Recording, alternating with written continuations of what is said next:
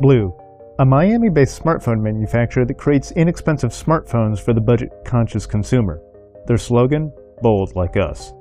In a time where budget smartphones are getting better with each new device, is the Vivo XL worth buying?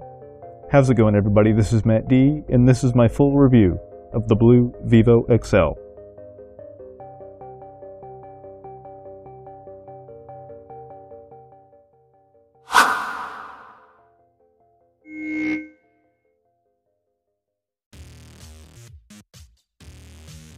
The phone, released in 2016 by Blu, comes with a 5.5-inch Super AMOLED display with a resolution of 720p underneath a layer of Corning Gorilla Glass 3.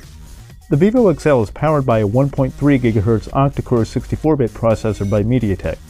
That processor is accompanied by 2 GB of RAM and a Mali T720 GPU. The phone comes with 16 GB of internal storage that can be augmented by a microSD card of up to 64 GB in size. In terms of cellular connectivity, the dual-SIM Vivo XL supports LTE on bands 2, 4, 7, 12, and 17. That's good news for anyone in the US on AT&T or T-Mobile looking for an unlocked phone that'll connect to those two LTE networks. Also, like the OnePlus X, the phone has an FM radio. The Vivo XL is constructed of a premium-feeling metal frame, which is a plus considering the $150 price tag of the phone. Adjacent to the earpiece sits a 5-megapixel front-facing camera. Below the 5.5-inch screen, the phone features a set of capacitive keys. The keys are laid out in the exact opposite of the stock Android configuration. On the right-hand side of the phone, you'll find the volume rocker placed above the power button. At the top, there's the standard 3.5mm headphone jack. At the bottom, the phone charges via a USB Type-C charging port. On the back of the Vivo XL, there's a 13-megapixel camera. Although the phone is built on a metal frame, the removable battery is secured under a greasy, slippery, hyperglazed plastic backplate. The moment I saw this, I instantly thought about the Samsung Galaxy S4. Although it's nice to have a removable battery, the plastic backplate detracts from the otherwise great build quality of the phone. The phone runs on Android 5.1 Lollipop underneath Blu's own custom Android skin. Blu's custom Android interface bears similarities to the various Chinese Android skins like Oppo's Color OS and Huawei's eMotion UI. Like the Android skins I just mentioned, Blu's user interface is not centered around an app drawer. Instead, the Vivo XL has an iPhone-esque UI with a simple grid of icons. The UI presents a clean, simple layout that a first-time Android user or iOS veteran could easily understand. On the other hand, anyone accustomed to the traditional Android home screen setup will find that the Vivo XL software only provides for limited personalization. While the Vivo XL doesn't offer an app drawer out of the box, Blu does offer a small collection of themes similar to what you'll find in CyanogenOS or Samsung's more recent iterations of TouchWiz. The built-in Theme Park app also includes a sizable collection of wallpapers, both still pictures and dynamic wallpapers. Chameleon is an interesting app that came pre-installed on the Vivo XL. Overall, it's an app that will create a theme for your device based on a picture that you take using the Chameleon app. While this is a nice addition to the otherwise bland user experience, I'd love to see Blu expand on its collections of themes in the future. The Vivo XL comes with two sets of gestures, one called Smart Screen Gestures and the other set called Black Screen Gestures. The Black Screen Gestures menu offers a variety of gestures that the user can draw to trigger certain actions. Similar to what OnePlus has programmed into its Oxygen OS, Blu's software offers gesture support for opening the camera application, playing music, and activating the flashlight feature, among other things. Blu even allows the user to program a few custom gestures. The Vivo XL offers a set of motion-based gestures in addition to the wider variety of on-screen gestures. For example, in terms of motion-based gestures, you can pause an alarm by simply flipping the phone over. On top of that, you can also set the Vivo XL to vibrate to remind you of a missed call or unread text. Finally, similar to Samsung's Smart Stay feature, the Smart Bright Screen Smart Gesture will keep the display turned on as long as your eyes are directed towards the screen. Similar to the Dark Mode feature found in OnePlus's Oxygen OS, as well as a hidden feature in the Android Marshmallow System UI tuner, the Vivo XL software includes an Invert Colors feature. This change in the display allows the Vivo XL to consume less power while the darker colors are easy on the eyes at night. In the Advanced Settings screen, Blu has programmed a feature into the software that supposedly allows the phone to automatically turn on or off at times dictated by the user. Unlike other Android devices, the Vivo XL does not present the standard Android quick toggles normally found in the operating system's notification shade. Instead, with a swipe up from the bottom of the screen, BLU has implemented a different set of quick toggles that bears strong resemblance to Apple's Control Center in iOS. This element of the UI gives the user access to the usual controls such as Wi-Fi, mobile data, Bluetooth, and screen brightness, among other things. There's even a button that triggers a fake phone call to help you avoid a conversation with that talkative friend of yours, but I see it as a novelty feature that didn't necessarily need to be built into the operating system. Overall, while BLU's Android skin for the Vivo XL is drastically different from what you'll find on most other Android devices, the Vivo XL does offer some neat value-added features under the surface. However, I'll be installing the Google Play launcher after this review. The Vivo XL's 13-megapixel rear camera with face detection autofocus is accompanied by a single LED flash. The camera will also shoot video in up to 1080p resolution at 30 frames per second. After looking at some of the pictures I've taken with the Vivo XL, I'm impressed with how much detail the phone's rear sensor captures with a decent amount of lighting. Just know that if you view pictures taken from the phone at 100% crop, you'll begin to see a fair amount of pixelation. In terms of color reproduction, the Vivo XL's primary shooter seems to make the subject appear darker than in real life, using the default settings.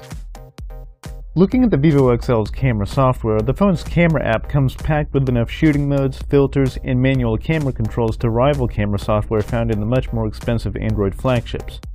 For example, the software includes a shooting mode called Magic Focus, which basically allows you to achieve a bokeh effect, allowing the user to focus on an object in the foreground or background of a shot. In addition to that, BLU has added a Face Beauty mode similar to the shooting modes found in other phones that will smooth out blemishes in a person's face. Finally, I also want to point out that the Vivo XL does offer a manual shooting mode, giving you control over shutter speed, white balance, exposure, and ISO. The Vivo XL's 5-megapixel front-facing camera produces average still shots that don't offer much in terms of detail. However, it's adequate for taking selfies and posting them to social media. In testing the Vivo XL, I ran benchmarks on Antutu, Geekbench 3, and Quadrant.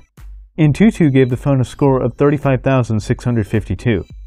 After running benchmarks in Geekbench 3, the phone was given a single-core score of 622 and a multi-core score of 2,570.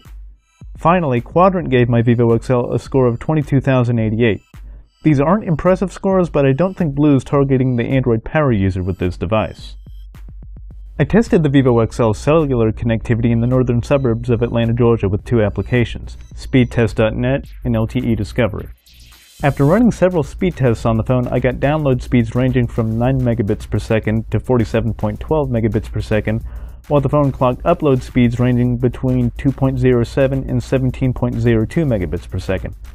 According to the LTE Discovery app, the Vivo XL picked up T-Mobile LTE on band 4 and sometimes on long-range band 12 frequencies. To test the Vivo XL's gaming performance, I ran the following games on the device: Need for Speed Most Wanted, Leo's Fortune, and Asphalt 8. After spending about 20 minutes playing Need for Speed Most Wanted, the Vivo XL only got moderately warm while I experienced a minimal amount of dropped frames. If you saw my unboxing video on the Vivo XL, you'll know that the phone came with a cheap pair of earbuds. These earbuds are, well, okay. They're a little on the tinny side as they produce a minimal amount of bass. Personally, I'm not a fan of earbuds as I can never get them to stay in my ears. I'll stick to my Beats headphones or my Sony on-ear headphones. While testing the Vivo XL, I was able to consistently get about 5.5 hours of screen on time out of each charge cycle, which I found to be quite impressive. Towards the end of my review period, I really tried to stretch out the battery life as long as possible. With moderate usage, turning off various connections, and using airplane mode, I was able to get over 7 hours of screen on time over about 3.5 days. While the Vivo XL's display is only a 720p panel, I was actually quite pleased with the quality of the screen. I enjoyed watching videos created by other tech YouTubers and also browsing the web, as the Vivo XL's panel created the saturated, punchy colors that AMOLED displays are known for. While BLU does try to differentiate its Android software experience from other phones on the market, I'm not a fan of the Vivo XL's Android skin. As an Android enthusiast, I feel that the phone's lack of an app drawer detracts from the core Android experience. After all, Android's biggest selling point is that the OS allows the user a virtually infinitely customizable user interface. On the other hand, I think consumers in Asian markets might appreciate the Vivo XL software, as the phone's take on Android is akin to Oppo's Color OS and Huawei's Emotion UI. Again, if you don't like the launcher, this is Android, you can replace it. My other area of concern regarding the Vivo XL is software updates. I'm afraid that the Vivo XL's MediaTek processor may make it much harder for BLU to update the handset software. I've read several articles comparing Qualcomm SoCs to systems on a chip created by MediaTek. Qualcomm has created open source code for its widely used silicon. The open source nature of Qualcomm source code makes it much easier for OEMs like Samsung, LG, and HTC to create software updates for their devices. With MediaTek being a closed source operation, it is much more difficult for handset manufacturers to push out software updates to MediaTek devices in their portfolios. As time goes by, we're seeing manufacturers release fewer and fewer phones with removable batteries. While I appreciate the fact that BLU included a 3150 mAh removable power pack with this device, I'm not a fan of the slimy plastic backplate on the Vivo XL. Although we're starting to see more phones that charge via USB Type-C, it remains to be seen whether this new form factor will catch on. Over the past several months, there have been many reports of people's smartphones and laptops dying after a USB Type-C cable connected to the device draws too much power from the wall. Overall, if you're looking for an inexpensive Android smartphone with a large screen and a robust set of features, the Vivo XL may be worth your consideration, especially if you're looking for a dual SIM phone that has a removable battery and expandable storage. However, my one big concern about this phone is whether it'll receive software updates since the phone's powered by a MediaTek processor. As always, if you like this video, go ahead and give it a thumbs up down below and subscribe to my channel if you want to see more videos in the future. Thanks for watching, and I'll catch you next time.